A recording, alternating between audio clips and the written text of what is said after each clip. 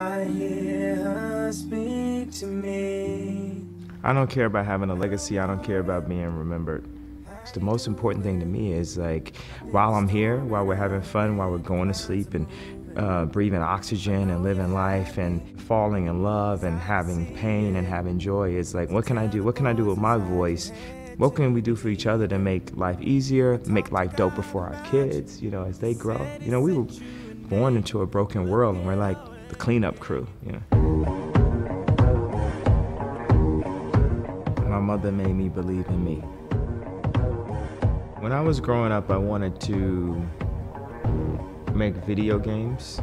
My mom got this Amiga computer when I was in 7th grade and it had 4,096 colors. I found myself running home to use this sound program that allowed me to place a note, it would stay, place another note, it would stay, place another note, it would stay, and that's how I learned how to produce in 7th grade. And I was just really making the music to make video games.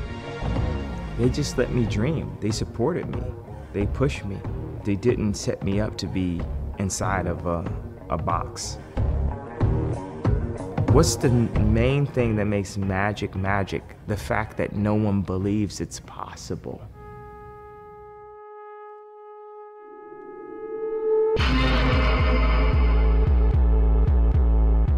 When I entered the fashion world and I encountered a lot of elitism and all that, it just made me happy. It was something fun. We had the entire world against us. It was like absolutely no allies whatsoever, you know what I mean? It was like the world was against us. The pressure of that was like crazy. It was like a Super Bowl. I remember sitting there with my fashion publicist, Deborah, and we were supposed to do the Reese's. This is the thing where the editors after the show, they come back to see it and see if they like the collection. And we had like 2 or 3 people that came to see it and take a picture with Kanye and blah, blah, all this type of stuff. I say, do we have any more editors coming? And Deborah just looks and says, no one else is coming. And I looked at her and said, this is great. Remember this moment, because it won't always be like this.